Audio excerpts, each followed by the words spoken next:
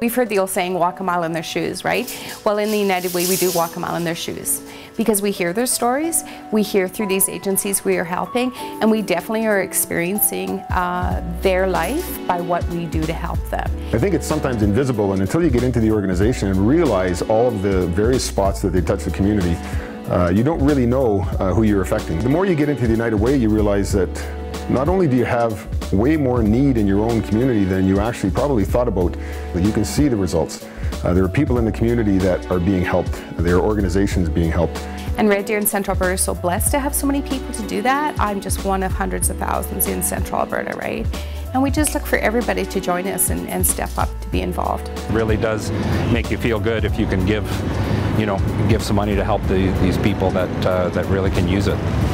There is so much need right here close to home, and I think it's important for us to just step out a little bit and help.